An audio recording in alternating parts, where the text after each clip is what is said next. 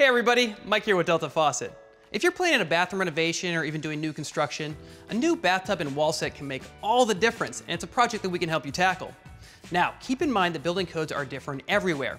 Also, if there's a task that seems a little bit beyond your abilities, we definitely recommend contacting a professional for some additional help.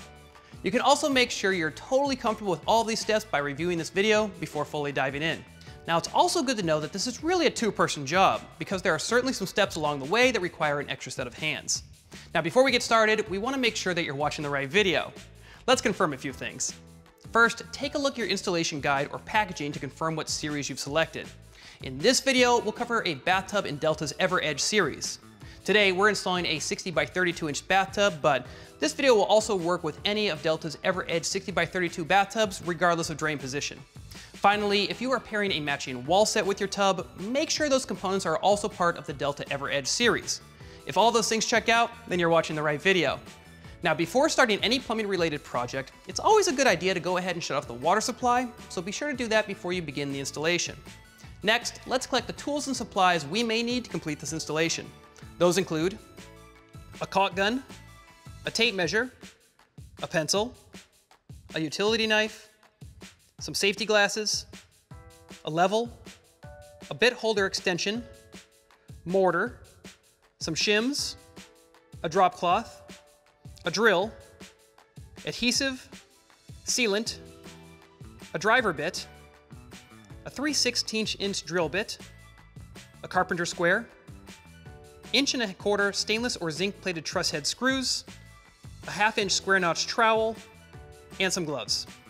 Now, you're also going to need a bathtub drain assembly. Now, it's not included with this model, so be sure to get a standard bathtub drain with a 13.75 inch height. Now, a little pro tip here, you may want to make sure that the drain finish coordinates with your trim finish. Okay, with all of that out of the way, let's get started.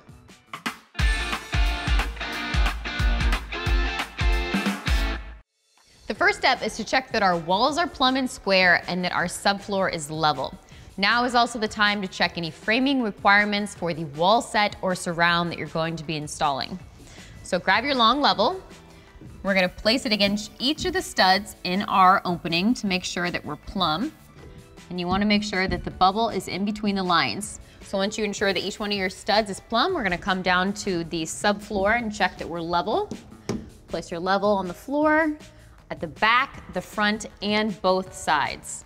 We also ensure that the walls in our opening are square to one another. So to do this, I'm going to use my Carpenters Square. I'm going to start in one of my back corners here, holding the square tight along each bottom plate, checking to make sure I'm getting good, consistent contact along each edge of the square. I also think it's a good idea to go ahead and check a couple feet up as well. Again, just to ensure that all my framing looks nice and square to one another. Now, I'm going to check the other side as well, but I want to point out that if there's any last minute adjustments you need to make to your framing, now's going to be our last opportunity to do this, so be sure to get it done, because it'll help ensure that the installation runs smoothly from here on out. So, once your opening's looking good, we can go ahead and move forward to the next step.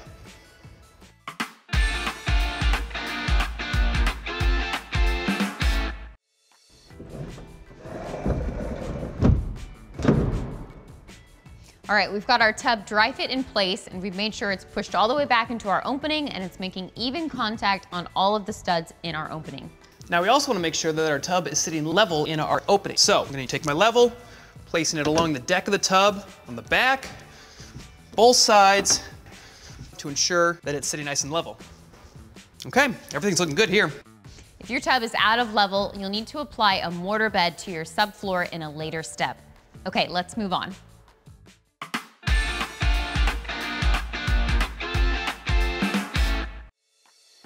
All right, so we pulled our tub out and flipped it upside down and have it resting on a blanket to protect the surface. So now we need to attach our apron support to our apron using the included double-sided tape. So I've gone ahead and taken my gloves off for this step, and I've evenly spaced my pieces of tape along my apron support. Now I'm going to place my last piece of tape right on the edge of my support here, apply some pressure, and then I'm going to peel the backing off. So I've already peeled the backing off of my other pieces of tape. And you want your apron support to sit about 1/4 inch below the edge of your apron. So I have Mike holding the apron back. So so that none of my tape sticks to my apron before I'm ready for it to.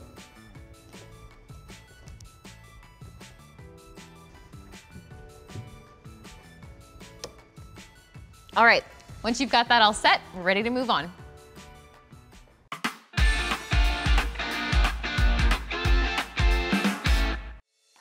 All right, we've got our tub dry fit back in place, and I've placed a piece of cardboard down to protect the surface of my tub.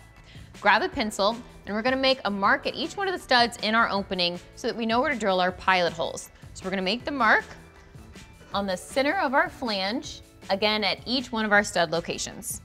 Now we're also gonna drill 2 pilot holes in each front edge flange here. So we're gonna make a little dot towards the top and then another one down towards the bottom, repeating the same step on the other side.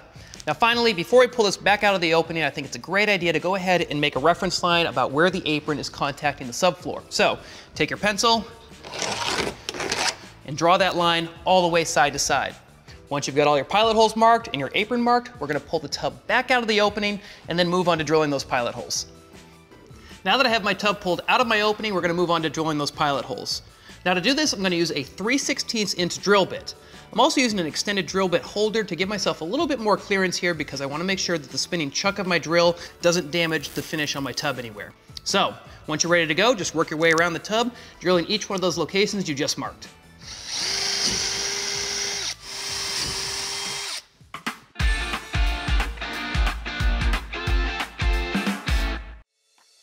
Now we can move on to cutting the hole in our subfloor to accommodate our tub drain. So the first step we need to do is determine the center line of where that drain needs to be located. To do this, I'm gonna measure off the inside of the tub here, bringing my tape measure across, and finding out what measurement determines the center line of that tub drain. Once I've got that measurement, we're gonna move over to the subfloor and transfer it on there.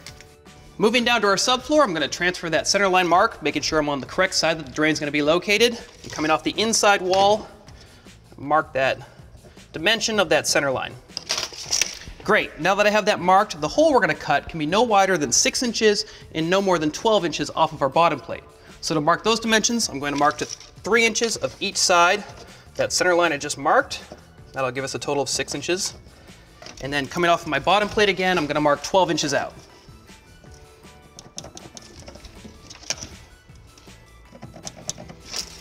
All right, now that I've got those boundaries marked, I can go ahead and cut out that rectangle from my subfloor. After that, I'm gonna move on to installing the drain into my tub according to the drain manufacturer's instructions. And once I've done both those things, we'll be ready to move on to the next step.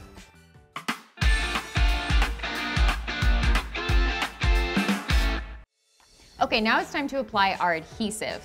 Now, if your subfloor was out of level before, this is where you'll apply a mortar bed to make sure that your tub has a flat level surface. Ours is good, so I can go ahead and apply adhesive. You can use an adhesive, say, for plastics or an advanced polymer sealant. I have a 1/2 inch square notch trowel here, and I'm gonna apply my adhesive and then spread it out till it's about 6 inches away from our reference line that we made earlier and the other 3 sides of our opening. Okay, let's get started.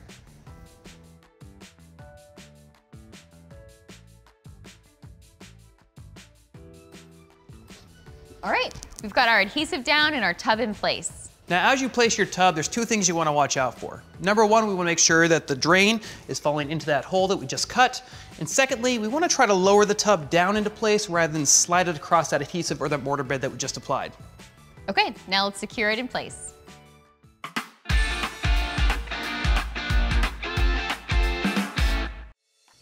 Now we're ready to secure our tub to our rough framing. Now the first thing I've done is to add a piece of cardboard to the bottom of my tub here to make sure that I'm protecting the finish, and also that if I drop any of these screws, they're not gonna fall down the drain. Now the screws I'm using are gonna be 1.25 inches long, and they're truss or pan head screws. Also, on my drill, you'll notice I'm using an extended drill bit holder here. What that's gonna do is to make sure that I'm protecting my tub from the spinning chuck of the drill, that it's not gonna come in contact, which could cause a little bit of damage as I'm securing these screws. And as you tighten these screws up, we want to make sure that we're just tightening them enough to be sure that they're snug with the framing behind, that we're not over tightening them. Because if you over tighten the screw, it could cause a little bit of damage to the flange itself. And finally, take a look around your opening to make sure that the flange is contacting the rough framing behind evenly. If you have any spots that have a little bit of a gap of greater than, say, 1/8 of an inch, like I do here, I definitely recommend taking a shim, gently dropping it down between the flange and the rough framing to help close that gap before securing your screw. So, Keeping all those things in mind, now let's move around our opening, securing our tub to our rough framing.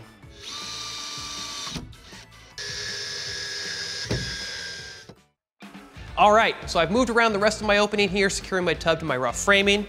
I scored and snapped off any shims I may have used, and I've also let the adhesive cure fully according to the manufacturer's instructions. Now, if you at home had to use a mortar bed because your floor was a little bit unlevel, we also want to make sure that we've left ample time for that to cure fully as well. At this point, that about wraps up the installation. However, there is one final step that I want to make sure I point out. Once your finished walls and your finished floor are in place, you want to make sure that you add a bead of sealant to the seam between your tub and your finished floor all the way side to side. After that, you'll be good to go. We hope this installation went well for you, and if you're moving on to installing the matching wall set for the system, you can go ahead and check out the video we have for that. As always, if you have any additional questions, you can reach out to the Delta Faucet customer service team. They're more than happy to help.